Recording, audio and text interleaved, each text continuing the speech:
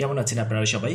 Video টিউটোরিয়ালে আমি IT instructor সাধন বর্মা আপনাদেরকে স্বাগত জানাচ্ছি। কমান্ড লাইন ক্র্যাশ কোর্সের বিগত টিউটোরিয়ালে আমরা পিডব্লিউটি, এমকেডিআইআর, সিডি, এলএস, আরএমডিআইআর এগুলো সম্পর্কে জেনেছি। এই টিউটোরিয়ালে আমরা পুশডি, পপডি, নিউ আইটেম, সিপি এবং রিকার্ডস সম্পর্কে জানবো। আমি এখানে আমাদের সাধন বর্মা যে ডাইরেক্টরি ইউজার্স ফাইল ডাইরেক্টরি, আমি সেই ডাইরেক্টরিতে আছি। আপনি আপনার ইউজার্স ডাইরেক্টরিতে থাকবেন এবং আমি এখানে পাওয়ারশেল আগে থেকে ওপেন করে রেখেছি। প্রথমে যেটি আমরা করছি সেটি হচ্ছে যে আমরা নতুন একটি ডাইরেক্টরি তৈরি করব। আপনারা জানেন আমাদের নতুন ডাইরেক্টরি তৈরি করার জন্য যে কিওয়ার্ডটি ব্যবহার করতে হবে সেই কিওয়ার্ডটি হচ্ছে mkdir। mkdir এর পুনরূপ হচ্ছে মেক ডাইরেক্টরি। এখন আমরা যে নতুন ডাইরেক্টরিটি তৈরি করতে যাচ্ছি সেই ডাইরেক্টরিটির নাম দিচ্ছি PROGRAMMING, প্রোগ্রামিং। লিখে এন্টার প্রেস করে দিলাম। তো আমরা দেখতে পাচ্ছি যে আমাদের এখানে প্রোগ্রামিং নামের একটি নতুন ডাইরেক্টরি তৈরি হয়েছে। এবার আমরা যে কাজটি করব, আমাদের ডাইরেক্টরি প্রোগ্রামিং এ নিয়ে যাব। তো সিডি মানে change directory two programming, PROGRAMMING, programming লিখে এন্টার প্রেস করলাম। আমরা কিন্তু এখন প্রোগ্রামিং ডাইরেক্টরির ভিতরে আছি। তার মানে হচ্ছে যে আমরা এখন আমাদের কারেন্ট ওয়ার্কিং ডাইরেক্টরি হচ্ছে প্রোগ্রামিং ডাইরেক্টরি। এই প্রোগ্রামিং ডাইরেক্টরির ভিতরে আমরা প্রবেশ করলাম। তো আমি যে বললাম যে আমরা কারেন্ট ডাইরেক্টরি প্রোগ্রামিং ডাইরেক্টরিতে আছি, এটি যদি আমি কমান্ড লাইনের মাধ্যমে জানতে চাই তাহলে আমাদেরকে এই অবস্থায় PWD লিখে এন্টার প্রেস করতে হবে। তাহলে আমাদের পাথ এইটি দেখাবে। তার মানে হচ্ছে আমাদের কারেন্ট ওয়ার্কিং ডাইরেক্টরি হচ্ছে প্রোগ্রামিং। এবার এই প্রোগ্রামিং ডাইরেক্টরির ভিতরে আমরা আরো কিছু পাথ তৈরি করব। তার জন্য লিখছি mkdir মানে হচ্ছে মেক ডাইরেক্টরি, নতুন একটি ডাইরেক্টরি তৈরি করতে যাচ্ছি। নট একটি ডাইরেক্টরির ভিতরে আমরা ডাইরেক্টরি আরো তৈরি করব। সে একটি ডাইরেক্টরি তৈরি করলাম পাইথন, এবং পাইথন ডাইরেক্টরির ভিতরে তৈরি করছি something like class, not class, say something like package, PACKAGE, package। Package ডাইরেক্টরির ভিতরে আমি তৈরি করছি ক্লাস ডাইরেক্টরি, এবং ক্লাস ডাইরেক্টরির ভিতরে আমি তৈরি করছি something like OBJECT, object directory. ঠিক আছে, লিখে আমি এন্টার প্রেস করলাম। তাহলে যে ঘটনাটি ঘটবে এখন, যে আমরা পাইথন ডাইরেক্টরির ভিতরে তৈরি করলাম প্যাকেজ ডাইরেক্টরি, প্যাকেজ ডাইরেক্টরির ভিতরে তৈরি করলাম ক্লাস ডাইরেক্টরি, ক্লাস ডাইরেক্টরির ভিতরে তৈরি করলাম আবার আমাদের অবজেক্ট ডাইরেক্টরি, এবং এই অবজেক্ট ডাইরেক্টরির ভিতরে আসলে কিছুই নেই। তো আমরা সুইচ ব্যাক করে প্রোগ্রামিং ডাইরেক্টরিতে যাচ্ছি। প্রোগ্রামিং ডাইরেক্টরির ভিতরে আমরা জানি যে পাইথন নামের একটি ডাইরেক্টরি তৈরি করেছি, এবং এই পাইথন নামের ডাইরেক্টরির ভিতরে আরো অনেকগুলো ডাইরেক্টরি রয়েছে। আমরা কিন্তু স্টিল নাও আমাদের প্রোগ্রামিং ডাইরেক্টরিতে রয়েছি, অর্থাৎ আমাদের কারেন্ট ওয়ার্কিং ডাইরেক্টরি হচ্ছে প্রোগ্রামিং ডাইরেক্টরি। এখন যেটি করব আমরা সেটি হচ্ছে যে পুশডি এর ব্যবহার শিখব। তো আমি লিখছি এখানে PUSH পুশডি। পুশডি কি জিনিস আমি এখনই বলবো, তার আগে এখানে লিখে নেই পুশডি পাইথন, দেন / দিয়ে লিখলাম। আমরা জানি যে পাইথনের ভিতরে আমরা তৈরি করেছিলাম প্যাকেজ, PACKAGE, প্যাকেজ। ওকে, এই পুশডি কথাটার মানেটি আসলে কি? পুশডি ব্যাপারটি হচ্ছে এরকম যে আমাদের বর্তমান যে ওয়ার্কিং ডাইরেক্টরি আছে, এই বর্তমান ওয়ার্কিং ডাইরেক্টরিটিকে সেভ করে রেখে, মানে মেমোরিতে রেখে আপনি নতুন ডাইরেক্টরিতে চলে যান, এরকম একটি বিষয়। ঠিক আছে, কারণ আমাদের কারেন্ট ওয়ার্কিং ডাইরেক্টরিতে ভবিষ্যতে ফিরে আসার সম্ভাবনা আছে। আপনি যদি ভবিষ্যতে পুনরায় আপনাদের কারেন্ট ওয়ার্কিং ডাইরেক্টরিতে ফিরে আসতে চান তাহলে পুশডি লিখে আপনার নতুন ডাইরেক্টরি লিখবেন। এই অবস্থায় যদি আমি এন্টার প্রেস করি তাহলে দেখব যে আমরা প্যাকেজ ডাইরেক্টরির ভিতরে ঢুকে গিয়েছি। এই অবস্থায় PWD লিখে এন্টার প্রেস করলে আমরা দেখব যে আমরা প্যাকেজ ডাইরেক্টরির ভিতরে রয়েছি। এবার এগেইন আমি লিখলাম পুশডি। পুশডি কথাটার অর্থ হচ্ছে, আবারও বলছি যে আমি চাচ্ছি যে আমাদের বর্তমান ওয়ার্কিং ডাইরেক্টরি হচ্ছে প্যাকেজ ডাইরেক্টরি, এবং এই প্যাকেজ ডাইরেক্টরির লোকেশনটিকে সেফ রেখে আমি নতুন ডাইরেক্টরিতে প্রবেশ করতে যাচ্ছি, কারণ আমার ভবিষ্যতে আবারও প্যাকেজ ডাইরেক্টরিতে ফিরে আসার প্রয়োজন পড়তে পারে। এই বিষয়টি মাথায় রেখে আমি পুশডি লিখে, আমরা জানি যে প্যাকেজ ডাইরেক্টরির ভিতরে আমাদের ক্লাস ডাইরেক্টরি রয়েছে, তো লিখলাম ক্লাস, দেন ক্লাস ডাইরেক্টরির ভিতরে আমরা জানি যে OBJECT, অবজেক্ট। ঠিক আছে, আমরা একটু খেয়াল করে নিই, উপরে অবজেক্ট বানানটি আমরা এটি লিখেছিলাম। এই অবস্থায় আমি যদি এন্টার প্রেস করে দিই তাহলে আমি অবজেক্ট ডাইরেক্টরির ভিতরে আছি। PWD লিখে এন্টার প্রেস করলে আমাদের current working directory object directory দেখাবে। এখন একটু আগে যে বললাম যে ওকে আমরা এই প্যাকেজ ডাইরেক্টরিতে পুনরায় ফিরে আসতে চাই বা পুনরায় ফিরে আসার সম্ভাবনা আছে, দ্যাটস ওয়াই আমরা পুশডি এই কিওয়ার্ড বা কমান্ডটি ব্যবহার করে আমরা নতুন ডাইরেক্টরিতে প্রবেশ করেছি। এখন কথাটি হচ্ছে যে ওকে, আপনি তো বলেছিলেন যে এই ডাইরেক্টরিটি মেমোরিতে আপনি সেভ করে রেখেছেন, এখন ভবিষ্যতে এটিতে ফিরে আসতে পারেন। তো যদি আপনি ফিরে আসতে চান তাহলে কিভাবে আপনি ফিরে আসবেন এই ডাইরেক্টরিতে? তো ওই ডাইরেক্টরিতে ফিরে যাওয়ার জন্য আমাদের এখন যে কিওয়ার্ডটি ব্যবহার করতে হবে সেটি হচ্ছে পপডি। পপডি লিখে ইন্টারপ্রেস করলে আপনারা দেখতে পাচ্ছেন যে আমি প্যাকেজ ডাইরেক্টরিতে ফিরে এসেছি। এই অবস্থায় আমি যদি pwd লিখি দেন ইন্টারপ্রেস করি তাহলে দেখবো যে আমাদের কারেন্ট ওয়ার্কিং ডাইরেক্টরি হচ্ছে প্যাকেজ ডাইরেক্টরি। এখন কথাটি হচ্ছে যে ওকে ঠিক আছে, তাহলে আপনি প্যাকেজ ডাইরেক্টরিতে ফিরে আসলেন, কিন্তু এর আগে যে আপনি এই প্রোগ্রামিং এই ডাইরেক্টরিটাকে মেমোরিতে সেভ করে রেখেছেন আপনি সেখানে তাহলে আবার কিভাবে ফিরে আসবেন? এবার ওখানে ফিরে যাওয়ার জন্য একই প্রক্রিয়ায় আবার আমাদেরকে এখানে লিখতে হবে পপডি লিখে ইন্টারপ্রেস করলে আমাদেরকে সরাসরি প্রোগ্রামিং ডাইরেক্টরিতে নিয়ে যাবে। এই ডাইরেক্টরি এবং এই ডাইরেক্টরি কিন্তু সেম, অর্থাৎ ওটা মেমোরিতে সেভ অবস্থায় ছিল।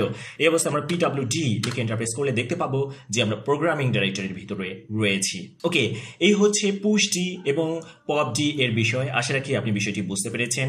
এখন আমরা শিখব যে আমাদের এই প্রোগ্রামিং ডাইরেক্টরিতে বা যে কোনো একটি ডাইরেক্টরিতে কিভাবে আমরা নতুন ফাইল কমান্ড লাইন ব্যবহার করার মাধ্যমে তৈরি করব সেই বিষয়টি আমরা এখন শিখব। তো নতুন ফাইল যদি আপনি তৈরি করতে চান তাহলে আপনাকে যে কাজটি করতে হবে সেটি হচ্ছে যে আপনাকে একটি কিওয়ার্ড বা কমান্ড লিখতে হবে, সেটি হচ্ছে নিউ আইটেম। নিউ আইটেম এটি হচ্ছে আমরা নতুন একটি আইটেম তৈরি করতে যাচ্ছি এরকম বিষয়টি বোঝাচ্ছে। এবং দেন আপনার ফাইলের নাম দিতে হবে। ফাইলের নাম দিলাম আমি টেক্সট, এবং অবশ্যই আপনার ফাইলের নামের এক্সটেনশনও সংযুক্ত করে দিতে হবে।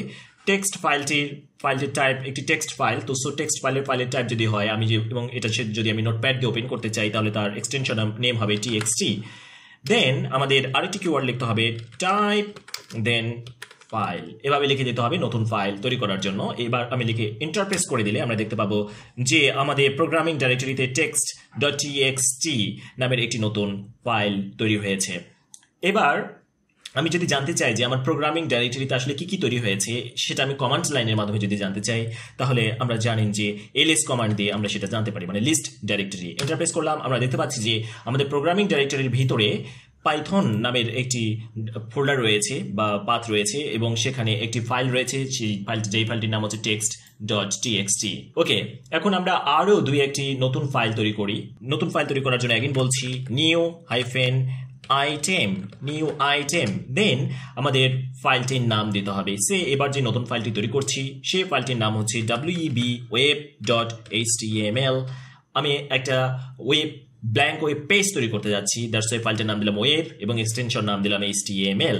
দেন টাইপ দেন লিখলাম ফাইল, লিখে এন্টারপ্রেস করলাম। আমরা দেখতে পাচ্ছি যে এখানে web.html নামের একটি ফাইল তৈরি হয়ে গিয়েছে। এবার আমরা শিখব যে এই text.txt এবং web.html এই যে দুটি ফাইল আমরা তৈরি করলাম, এই দুটি ফাইল যদি আমি অন্য একটি ফোল্ডারে কপি করতে চাই তাহলে আমরা কিভাবে সেই কাজটি করব সেই বিষয়টি এখন আমরা শিখব।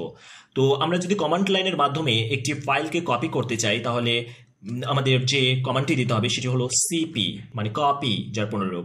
এখন যে কাজটি আমাদের করতে হবে, আমরা কোন ফাইলকে কপি করতে চাই সেটা লিখতে হবে text.txt। আমি এই ফাইলটিকে কপি করতে চাচ্ছি এবং আরেকটি ফাইলের নাম লিখছি সামথিং লাইক word.docx।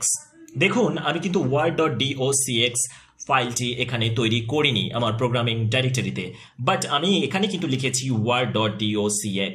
এই কথাটার কিন্তু তার সামনে আবার সিপি লিখেছি। এই কথাটার মিনিং হচ্ছে যে আপনি word.docx নামের একটি ফাইল তৈরি করবেন যেটি একটি মাইক্রোসফট ওয়ার্ড ফাইল হবে এবং সেই সঙ্গে word.docx কে কপিও করবেন। একই সঙ্গে এখানে আসলে দুটি কাজ হবে, প্রথমত ফাইলটি ক্রিয়েট হবে এবং দ্বিতীয়ত ফাইলটি কপি হবে। আর এই ফাইলটি তো ক্রিয়েট অবস্থায় আছেই, এটি শুধুমাত্র কপি হবে। এই অবস্থায় আমরা যদি এন্টারপ্রেস করে দেই, ওকে, এবার আমরা দেখতে পাচ্ছি যে এখানে word.docx দেখাচ্ছে এবং এই নতুন ফাইলটি এখানে তৈরি হয়েছে। এবার আমি আরেকবার কপি কমান্ড দিয়ে দিচ্ছি। এবার আমাদের web.html এই ফাইলটিকেও কপি করছি এবং সেই সঙ্গে আরো একটি নতুন টেক্সট ফাইল তৈরি করতে যাচ্ছি সামথিং লাইক সেই নতুন টেক্সট ফাইলটির নাম new.txt। লিখে এন্টারপ্রেস করলাম। তাহলে যে ঘটনাটা ঘটলো যে এখানে নতুন দুটি ফাইল তৈরি করেছি আমি text.txt new.txt এবং word.docx যেটি সিপি কমান্ডের মাধ্যমে তৈরি হয়েছে এবং একই সঙ্গে কপি অবস্থায় আছে মেমোরিতে। এখন আমি একটি নতুন ডাইরেক্টরিতে এই ফাইলগুলোকে পেস্ট করে দিতে চাই, তাহলে সেটা কিভাবে আমি করব? এটির জন্য যে কাজটি করতে হবে, আমি একটি নতুন ডাইরেক্টরি তৈরি করছি mkdir। তার আগে একটু দেখে নেই যে আমাদের কমান্ড লাইনের মাধ্যমে দেখে নেব যে আমাদের প্রোগ্রামিং ডাইরেক্টরির ভিতরে আসলে কি কি তৈরি হয়েছে। ls লিখে এন্টার প্রেস করলাম। আমরা দেখতে পাচ্ছি যে আমাদের প্রোগ্রামিং ডাইরেক্টরির ভিতরে পাইথন নামের একটি ফোল্ডার রয়েছে, new.txt নামের একটি টেক্সট ফাইল রয়েছে, text.txt নামের একটি টেক্সট ফাইল রয়েছে, web.html নামের একটি ব্ল্যাঙ্ক ওয়েব পেজ রয়েছে এবং word.docx নামের একটি মাইক্রোসফট ওয়ার্ড ফাইল রয়েছে যেটি কিনা ব্ল্যাঙ্ক। ওকে, এবার আমরা নতুন একটি ডাইরেক্টরি তৈরি করছি mkdir, অবশ্যই প্রোগ্রামিং ডাইরেক্টরির ভিতরেই তৈরি করছি এবং সেই ডাইরেক্টরিটির নাম দিচ্ছি মাই ফোল্ডার। লিখে এন্টার প্রেস করলাম। তাহলে আমরা দেখতে পাচ্ছি যে মাই ফোল্ডার নামের একটি নতুন ডাইরেক্টরি তৈরি হলো। এবার আমি জানতে চাই যে মাই ফোল্ডার ডাইরেক্টরির ভিতরে কিছু আছে কি না। আমি যদি ls লিখে myfolder মাই ফোল্ডার কমান্ডটি দেই, তাহলে দেখবো যে আসলে ওখানে কিছুই নাই। দ্যাটস ওয়াই কিছু দেখাচ্ছে না। মাই ফোল্ডার সম্পূর্ণ নতুন একটি ফোল্ডার যেখানে কিছুই নেই। এখন একটু আগে যে আমরা new.txt, text.txt, web.html এবং word.docx এই ফাইলগুলোকে যে কপি করেছি এগুলো মাই ফোল্ডারে পেস্ট করতে চাচ্ছি বলেছিলাম, সেটি কিভাবে করব? তার জন্য এগেইন সিপি কমান্ডটি দিতে হবে আমাদেরকে। দেন আমি কোন ফাইলকে পেস্ট করতে যাচ্ছি এবং আমাদেরকে ফাইলগুলোকে এক এক করে পেস্ট করতে হবে, একবারেই সবগুলো পেস্ট করা সম্ভব হবে না। তো লিখলাম new.txt, মানে আমি new.txt কে পেস্ট করতে যাচ্ছি এবং কাকে কোথায় পেস্ট করতে যাচ্ছি? মাই ফোল্ডার ডাইরেক্টরিতে পেস্ট করতে যাচ্ছি। এইভাবে লিখে প্রথমে সিপি কমান্ড দিতে হবে, দেন কোন ফাইলটিকে আমি পেস্ট করতে চাচ্ছি এবং কোন ফোল্ডারে পেস্ট করতে চাচ্ছি সেটা বলে দিতে হবে এবং সর্বশেষে একটি ফরওয়ার্ড স্ল্যাশ দিতে হবে। এই অবস্থায় যদি আমরা এন্টার প্রেস করে দেই তাহলে দেখবো যে মাই ফোল্ডার ডাইরেক্টরির ভিতরে new.txt চলে গিয়েছে। এবার আমি কমান্ড লাইনের মাধ্যমে যদি জানতে চাই যে আমার মাই ফোল্ডার ডাইরেক্টরির ভিতরে আসলে সত্যি সত্যি আমি যাকে পেস্ট করলাম সে গেল কিনা, new.txt গেল কিনা, সেটি আমরা জানতে পারবো কিভাবে? ls মাই ফোল্ডার লিখে এন্টার প্রেস করলাম। আমরা দেখতে পাচ্ছি একটু আগে যেখানে ls মাই ফোল্ডারে কিছুই দেখাচ্ছিল না, এখন কিন্তু new.txt দেখাচ্ছে। এবার আমরা বাকি ফাইলগুলো পেস্ট করে দিতে পারি। ফর এক্সাম্পল web.html এবং word.docx কে আমরা কপি করে পেস্ট করে দেব। তো লিখলাম cp দেন পেস্ট করতে যাচ্ছি এবার web.html কে এবং সেটি অবশ্যই মাই ফোল্ডার ডাইরেক্টরির ভিতরে পেস্ট করে দিতে যাচ্ছি। ফরওয়ার্ড স্ল্যাশ এন্টার প্রেস করলাম। দেন আমরা দেখব যে মাই ফোল্ডার ডাইরেক্টরির ভিতরে web.html চলে গিয়েছে। আমরা যদি ls কমান্ড দিয়ে কমান্ড লাইনের মাধ্যমে জানতে চাই যে এখন আমাদের মাই ফোল্ডার ডাইরেক্টরির ভিতরে আসলে কি আছে, সেটি কিন্তু আমরা দেখতে পাবো। এন্টার প্রেস করলাম। আমরা প্রোগ্রামিংকে আসলে ls করব না, আমরা করব হচ্ছে মাই ফোল্ডারকে ls। সুতরাং ওই জন্য এখানে ভুল এসেছে বা এরর হয়েছে, এরকম দেখাচ্ছে। এগেইন আমি লিখছি ls মাই ফোল্ডার। আমি গত লেকচার ভিডিওতে বলেছিলাম মাঝে মধ্যে আপনার টাইপিং এর ক্ষেত্রে মিস্টেক হয়ে যেতে পারে, কমান্ড লেখার ক্ষেত্রে মিস্টেক হয়ে যেতে পারে, সেক্ষেত্রে এরকম এরর আসতে পারে। আপনার ভয় পাওয়ার কিছু নেই, আপনি আবার সঠিকটা লিখে দেবেন। ls মাই ফোল্ডার লিখে এন্টার প্রেস করলাম। আমরা দেখতে পাচ্ছি যে আমাদের মাই ফোল্ডার ডাইরেক্টরির ভিতরে new.txt এবং web.html এগুলো প্রবেশ হয়ে গিয়েছে। এগেইন আমরা আরেকটি ফাইল word.docx কে পেস্ট করব। তো cp দেন word.docx দেন আমি চাচ্ছি যে এটি মাই ফোল্ডারে পেস্ট হয়ে যাক। দেন ফরওয়ার্ড স্ল্যাশ লিখে এন্টার প্রেস করলাম। দেন ls মাই মাই ফোল্ডার। এবার আমরা দেখতে পাচ্ছি যে আমাদের মাই ফোল্ডার ডাইরেক্টরির ভিতরে new.txt, web.html এবং word.docx প্রবেশ হয়েছে। আমরা যদি গ্রাফিক্যাল ইউজার ইন্টারফেসে জানতে চাই বিষয়টি, মাই ফোল্ডারের ভিতরে প্রবেশ করলাম এবং মাই ফোল্ডারের ভিতরে আমরা দেখতে পাচ্ছি যে new.txt, web.html এবং word.docx প্রবেশ হয়ে গিয়েছে। একটু বিষয় বলে নিই যে আপনার ক্ষেত্রে কিন্তু new.txt মানে ফাইল নেম এক্সটেনশনটি না দেখাতে পারে। যদি না দেখায় তাহলে আপনি সেটি দেখানোর ব্যবস্থা করতে পারেন কিভাবে? ভিউয়ে যাবেন, ভিউয়ে যাওয়ার পরে ফাইল নেম এক্সটেনশন এটিকে চেক করে দেবেন, তাহলে আপনার কিন্তু ফাইল নেম এক্সটেনশনগুলো দেখাবে। ওকে, এখন আমরা যে বিষয়টি শিখবো সেটি হচ্ছে যে এই যে মাই ফোল্ডার ডাইরেক্টরির ভিতরে আমরা অনেকগুলো ফোল্ডার তৈরি করেছি।